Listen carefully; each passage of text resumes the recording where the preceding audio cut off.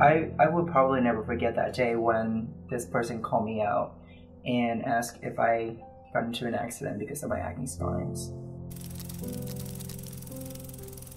The first memory I have of someone talking about my skin was when I was 20 years old, and it was my nephew. It was actually after I had done my skincare routine that night, and I was going to bed, and he stopped me and he said, "Why is your face so dirty?" That was something that like really hurt me. My grandma came over one day to my house and she just walked up to me and I had a big cyst on my face and she said, "Oh honey, what's wrong with your face?" It was something that stuck in my head forever. I've never forgotten that moment. So the first time I can remember somebody talking about my skin was kind of around the family dinner table, and just it coming from my family of a place of like wanting to help. But I think that's when I really realized, oh my gosh, my skin is really bad.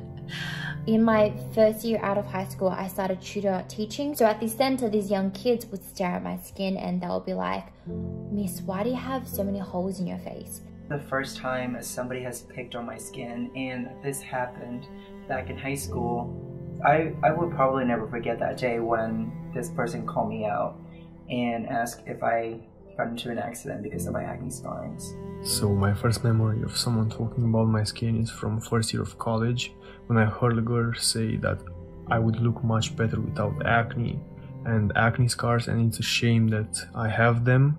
And of course that put me into a really bad mood. I didn't wear makeup on a portion of my skin that day because it was particularly irritated and inflamed and infected. And a coworker walked up to me and stared at me and said, "Wow, you're breaking out." And all I could say was, "Yeah, I know."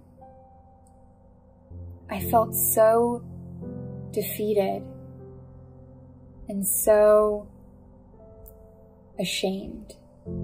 The first time I noticed somebody commented on my skin was in middle school, 6th grade in math class, and he said something like, out of the blue, like, "It's not that hard, just wash your face."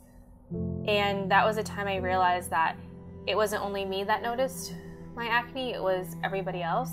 So my first record of someone talking about my skin had to be in middle school. In class, and people are saying, "What is that?" And I always had those comments in class with people saying, "Oh, I have good skin, you have bad skin." And, you know, that definitely would hurt my confidence.